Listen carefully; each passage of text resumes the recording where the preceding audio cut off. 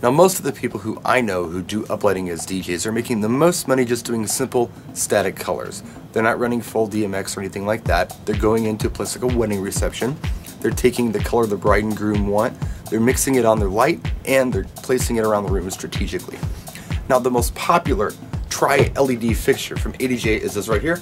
It's a flat par Tri-7. It's got 7 3-watt RGB diodes, red, green, and blue. I've had this light for a couple years now, well, a few years actually, and they've actually redesigned it. This is the old design, but the guts are the same, and it's really bright, and it's a great light if you want to do things like static colored uplighting. But say you find yourself in a situation where your flat par Tri-7 would do the job, except you're having a problem running AC cables to it.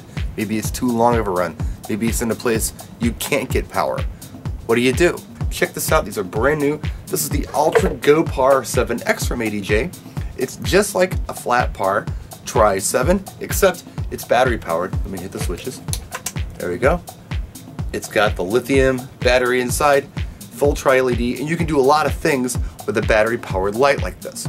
Some things you could do with it, maybe you don't need to do, like make weird moving heads out of a pair of turntables.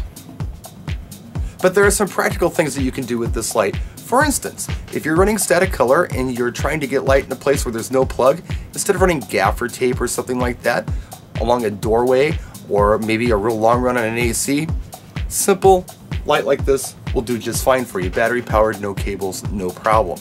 My daughter and I took this light around town a few days ago when it was pretty cold outside, and we blew up some things outside just to show you how bright it is.